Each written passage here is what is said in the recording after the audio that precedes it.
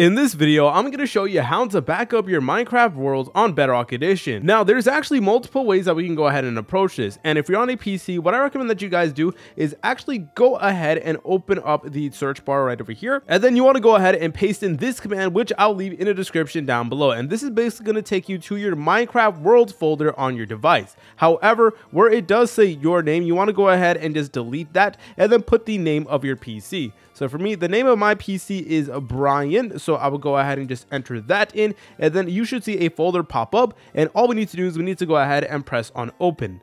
Then from here, we'll get a list of all of your different Minecraft worlds. So if you have multiple worlds, then you're going to see like a bunch of files and stuff like that. And you'll notice that these file names are just a bunch of random like characters and symbols and stuff like that. And that is normal, guys. That's not a glitch or anything like that. So basically from here, what you want to do is you want to look for the Minecraft world or worlds that you're trying to back up. So for this video, we're going to go ahead and back up this world. So we got to go ahead and press on it like so. And if you're wondering, well, how do I know the actual name of the world? Then what you want to do is you want to go ahead and press on this one over here that does say levelname.txt. And whenever you press on that, it is going to tell you the name of your world. So you have, as you're able to tell, this one is called Survival World. And over here in Minecraft is also called Survival World as well.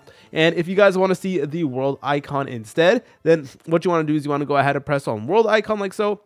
And then it is going to give you an image of the world icon. So that's another way that you guys can go ahead and identify your world. So basically from here, all you want to do is you want to go ahead and look for your world. All right, once you located your world, here's what we're going to be doing in order to back it up. What we're going to be doing is we're going to go ahead and right click on it like so. Then we're going to go ahead and press on copy.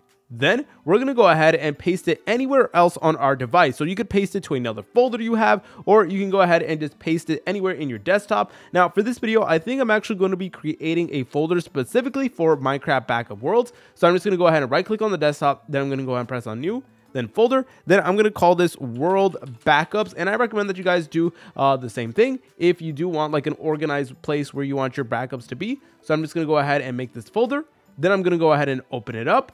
And then I'm going to go ahead and right click on it. Then I'm going to press on paste. And then there we go. We just now made a copy of our Minecraft world. So the copy of the Minecraft world is right over here. It is perfectly safe inside of this folder that we did create. But do not worry, the world is still there in our game. This here is just a backup, like worst case scenario, something bad does happen, or trying to go ahead and mess with like Minecraft previews, which can be very glitchy. We will still always have access to a previous backup of the Minecraft world. But if you guys are on a mobile device, another way that you guys could actually back up your Minecraft worlds is first go to the world menu, then go ahead and select on edit.